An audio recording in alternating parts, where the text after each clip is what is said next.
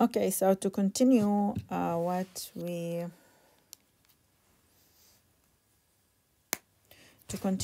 started before about extravascular pharmacokinetic, we will talk a little bit about the transport options or the general processes that could be involved in the transport of the drug through different membranes and the GI, okay, which is valid also to other absorption processes and other routes of administration if we are talking about extravascular.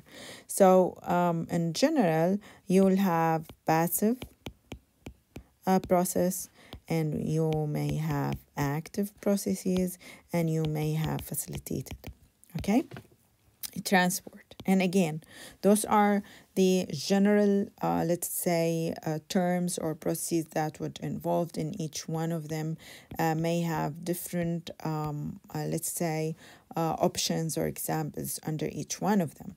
Okay, for the passive transport, which according to what you know already, it's the linear, okay, the linear kinetic, which is again following first order kinetic. So by default, if I asked you, according to whatever you know, that the rate, if it's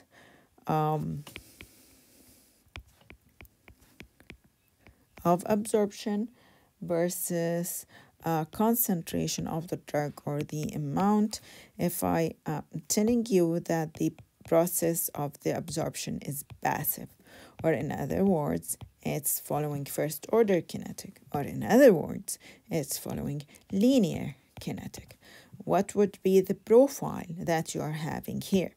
Okay, you should know by now that what you will have is this, which is a linear profile. Okay, so according to whatever you know, it's similar. One, first of all, it's the majority of the drug following the transport of first order kinetic or passive diffusion. Okay, the driving force is the concentration gradient, or what we call it sometimes downhill movement of the drug or the material, which means that we are moving from the high concentration of the drug to low concentration of the drug. And again, if we are talking about passive diffusion or passive transport, the rate of the drug movement is following what we call it first Fick's law, which is you can say that the rate of the absorption or rate of the transport across the membrane as amount per unit of time, okay? And also this will relate the rate of the transport. The flux will have a presentation of the rate of the transport, or diffusive rate, and sectional area. And you already know that this is the fixed first law. Okay, again, if we are talking about, we have it here, it's in general the flux, and here we are talking about the absorption flux. If it's following first order kinetic, it will be dm over dt over the cross-sectional area of the membrane or the side that we are talking about. So the amount versus time, or per time, unit of time, and the cross-sectional area. This, the relationship would be proportional, and here the relationship would be reversal or reverse proportional. Okay, so the definition of the flux would be that the rate of the drug flowing per unit of cross-sectional area. Again, rate per sectional area. And in here we are talking about, if we are talking about the membrane, that the drug is moving from one side to another side, and we are talking about that the flux is proportionally related to the change in mass over the surface in time. And this is the same of whatever that is here in the equation that I mentioned to you. And if you remember that the flux following first order kinetic, there are many conditions for the Fick's law. One of them, or many, let's say, parameters or factors that would affect, such as the size of the material or the molecule, a spherical molecule, the molecular weight of that material, and a lot of so many other things that you already took in, I think, pharmaceutics class or course. So if we are talking about first order kinetic, we are talking about our passive diffusion.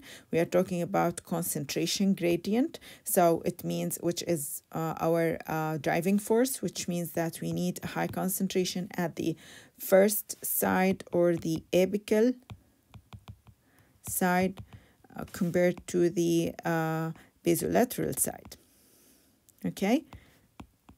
Or let's say the donor side versus the receiver side, or the GI versus the systemic circulation, to have some kind of transport following the first order kinetic. And again, it depends on the rate of the transport and cross-sectional area.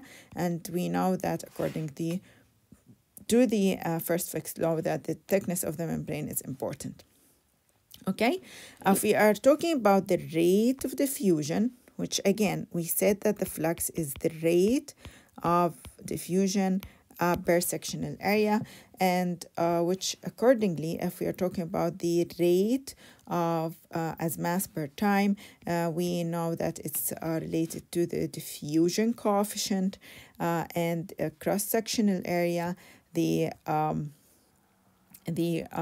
concentration gradient, or the difference in the concentration between two sides, and the thickness of the membrane. So if we are talking about the relationship, it would be directly proportional with the diffusion coefficient, with the cross-sectional area, and with the concentration gradient, and it's reversely related or inversely proportional to the thickness of the membrane. Okay, so if we are talking about factors that would affect the diffusion or the diffusion rate or absorptive diffusion rate or the first order absorption rate, all of that are like synonyms of the same thing. We can by determining or playing around or tailoring those factors, we may affect the diffusion or absorptive diffusion. So if I want to increase, let's remove this. If I want to increase the rate of diffusion, passive diffusion, I need to increase those factors and I need to decrease the thickness. Right? So I may increase the diffusion coefficient of the, which is a factor that is related to the drug. If I want to increase the diffusion coefficient, I need to have it with a smaller molecular weight, because we know that the diffusion coefficient of smaller molecular weight drugs would be larger. For example, sectional area, usually the sectional area of the membrane is something that we can't control, but we can control the target of the drug that we are aiming. So, for example, we need larger sectional area, so we choose the intestine rather than the stomach, or we choose the intestine rather than the skin, or the lung rather than the skin, something like that. For the difference in the concentration, or the difference in the first part or first compartment versus the other compartment or other side of the membrane. So we need this concentration to be higher so we can have the driving force. So we need the concentration as at this side to be large so we can have the diffusion, and this happens by having larger concentration or larger dose given, right? As administered dose. For the thickness, we need it to be smaller, right? So the effect would be less on the rate of the absorption. And this, again, something that we can't control because it's a physiology of the body, but we can control the target that we are aiming for. For example, intestine with a smaller thickness compared to the skin which is large. A large thickness with large thickness. Factors affecting the diffusion rate, and again we are talking mainly about passive pathways here or first order pathways. We can see that the diffusion or the diffusivity of the drugs that is affected by or different with different sites or route of administration. For example, the diffusion in the pulmonary pathways or in the pulmonary drug delivery or pulmonary formulation is larger compared to nasal, compared to the GI, and let's say at the end compared to the transdermal. Similar kind of things if we are talking about cross-sectional area, it's in the pulmonary is very large compared to let's say the rectal in centimeter, okay? And we have cross-sectional area that is, for example, here in nasal, you know, those are different cross-sectional area that is large, okay? So you need to take this into consideration. When we are talking about the thickness of the membrane, see the very thin membranes or very small the edges less in value in those, for example, pulmonary and intranasal compared to, for example, a transdermal. Okay, so those are just examples. I don't want you to memorize them. They are just examples of the effect of different factors on the on each and every site on the overall absorption if it's related to the passive pathways only. Okay. Again, if we talking about the flux, okay, rather than just the rate, which is again it's rate over A, right? Again, if you go back, it's similar, okay? I'm just having it in flux term. We have, again, you have a diffusion coefficient of the drug, okay? You have concentration at the first, at the apical side or the donor. You have it at the receiver side. You have it you have here the thickness of the membrane, and we need to take into consideration also the partitioning of the drug through the membrane, because before we were talking about the membrane before adding the partitioning as just the drug moving through the membrane from one side to another side, but and this is not realistic, because we have membrane and we have the drug that is moving from one side. We have some kind of partitioning through that membrane before going to through that membrane to the other side. So we have concentration at this side, concentration at that side, and we have partitioning here. So we need to take this into consideration. So the partition coefficient, which you know, that is related to the concentration of the drug in oily media compared to whatever that we have in aqueous media, we need to add it, and the flux. So again, the flux is rate versus sectional area. We have diffusion or surface area of the membrane. We have diffusion coefficient of the drug. We have the partition coefficient of the drug, we have concentration gradient, or the driving force, or the difference between one side and the other. If we are talking about the GI, this will be concentration in the GI minus concentration in the blood or the plasma. So it could be concentration in the GI and concentration in the plasma. And we have for sure the thickness of the membrane. Okay, so we have, if we are talking about the GI, before we going through GI or not, if we take the, okay, if we take this, and let's, I have it on the other slide. So if we are talking about, we said that the flux is rate over the area, okay, the membrane area,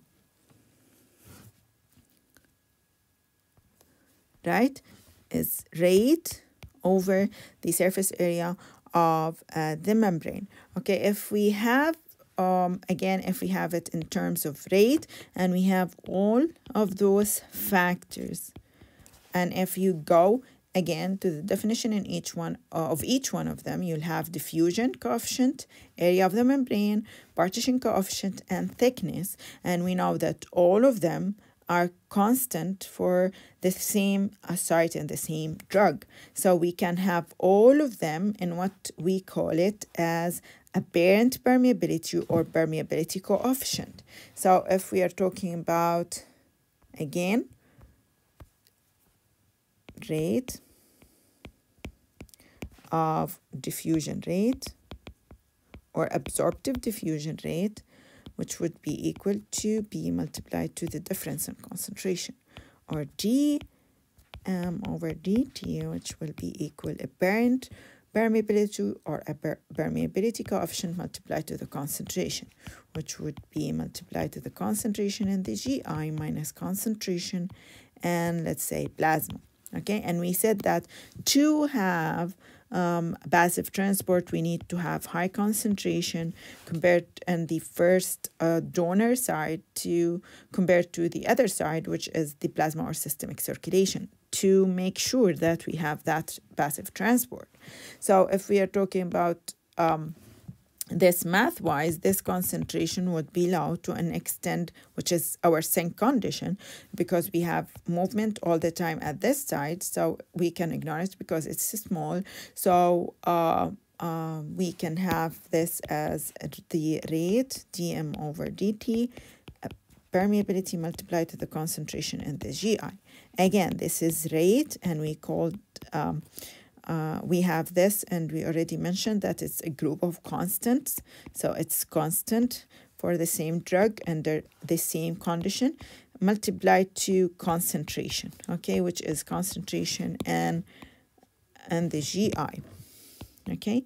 And this is similar to one thing that you know already kinetic-wise, something that is familiar to you. If the rate equal constants multiplied to concentration, or in other words, the rate is proportionally related to the concentration that we have, okay, and this is just a constant, you can know that under those kind of condition that the drug is following first order kinetic. And this is the this is right or true or valid for the majority of the drug, which again we have rate that is proportionally related, rate of absorption that is proportionally related to the concentration of the drug at the GI or the site of absorption, okay.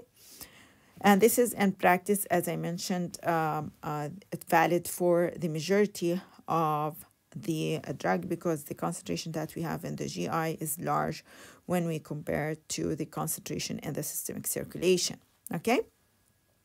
But, and again, this is if we are talking about different pHs, different pKa's, it's similar to whatever you know before about the partition theory, pH partition theory, but you need to deal with it in a different way that is related to the absorption. which means if we are talking about acids, weak acids, okay, pH equal pKa plus logarithm the ionized over the non-ionized fraction or species, okay? So if I want the passive, again, we are talking about first order kinetic yet here. If we want to increase the absorption through the membrane, it means that I need to increase the fraction or have a larger fraction of the unionized, which is would be, and this would be preferred at lower pH. So if I want to target certain sites or certain parts of the GI, would be the lower pH compared to the higher pH, because at higher pHs, okay, this species would be larger and as fraction or percentage, and it would be the opposite if you're talking about the base, okay, so, or weak bases. But still, in all of what I mentioned here, we have, let's say here, one compartment, we have elimination here, we have absorption here, and we considered that the drug at this, let's say if this is a simulation of the membrane or the membranes that we want to pass, okay, we are considering the drug is available here to be absorbed directly through membranes. So if we are talking about, let's say here, we are just considering the drug is available to be absorbed directly before the membrane. And this is not true all the time, because we have different processes that the drug need to go through before being available as, let's say, solution to be absorbed. Because, for example, we have, if we are talking about solid dosage form, we need to have disintegration, okay, and if after that we need to have dissolution of or solubility, certain solubility of the drug. So if we are talking about solid dosage form, whatever the type of that solid dosage form, we need for the drug to go into a disintegration process in which this larger part or larger particle would go into smaller particles, then to go under dissolution to be soluble or dissolved, and the media that we have in the lumen of the GI to be able to be absorbed. And each one of those each one of them have certain kind of kinetic that have their separate or specific constants and kinetic equations in which they should be studied and specified before we reach this point as the drug is available to be absorbed. Okay, so if the drug is in solid dosage form, we need to take into consideration disintegration and dissolution until the drug reach the step or the point at which it's available to be absorbed, or let's say ready to be absorbed. And again, if we are talking about dissolution or solubility of the drug rather than diffusion and absorption of the drug, it would be different, right? If I want to increase the dissolution of the drug, it means I have more ionization of the drug to be more soluble if we are talking about weak acids, and this happens at higher pH. And it would be the opposite if we are talking about weak bases, right? So if we look about the differences between whatever I mentioned for the absorption here compared to whatever I just mentioned here, we can see it's the opposite. So what we need to do, I mean, if let's say we have absorption here as a process, and before that we have dissolution, I need the drug to be dissolved to be available here to be absorbed. And let's say for weak acid, I need the drug to be dissolved to go into absorption. So for weak acid to have more dissolution, this should happen at higher pH, right? And if I want to have more absorption, okay, I need to have more of unionized or non-ionized species, which happens at low pH, okay? So what I need to do if those are usually opposite to each other? So that's what happens in the formulation of the drug. We need to have some balance between those two processes in which to have the optimum dissolution with the maximum absorption that I need without any problems. Okay, so I have enough dissolution that is needed for the drug to be efficiently absorbed at certain membranes. Okay, so the other kind of or other part of the transport or transport process is carrier mediated, and one of the examples, as we mentioned, is the active transport, which needs energy. So if it's need energy, again, it's carrier or transporter mediated. So it's saturable or capacity limited, as you know. It's usually considered as against concentration gradient, may or may be not. As it's saturable, it's competitive, and it's site of interaction between different drugs. Example of that, or what we call it also non-linear kinetic, okay, because it's non-linear anymore or not linear. Mechanism-Menten kinetic, which means that it's not as rate versus concentration is not proportional or not directly proportional anymore. Not proportional anymore, okay? Especially at large doses. For facilitated transport, again, it's carrier mediated, but it doesn't need energy. But because it's carrier mediated, it's saturable or have the profile of the saturation or the plateau.